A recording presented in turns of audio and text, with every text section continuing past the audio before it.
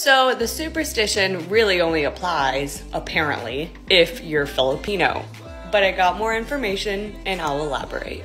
According to my mom, if you and your sibling get married within the same year, not within the same 365 days, within the same 2022 or 2023 or 2024, the same end year date, then it's considered bad luck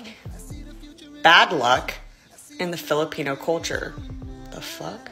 So my stepsister and my brother both got engaged last year, but according to my mom, it only applies to the wedding with my brother, not my stepsister. I guess step-siblings and in-laws, according to her, don't apply. But the superstitious fear is the same, that if you get married within the same year as your sibling, that it's doomed for bad luck. It's not gonna work out. It's a curse. I found like 9 more of these Filipino superstitious traditions, and they are ridiculous to me, but this is the one that we're talking about.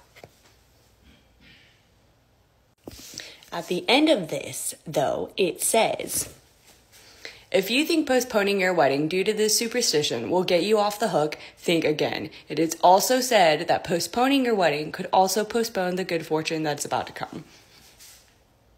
It's a catch-22. Like, you're fucked either way? So, is it really relevant? I have so many questions. Are you Filipino? Or have you heard any of these traditions, superstitions, or anything like that before? Because it's ridiculous. My aunt messaged me and said that I can't get married in the same year as my brother either. Thoughts, questions, concerns? Do you want to hear the other superstitions I found?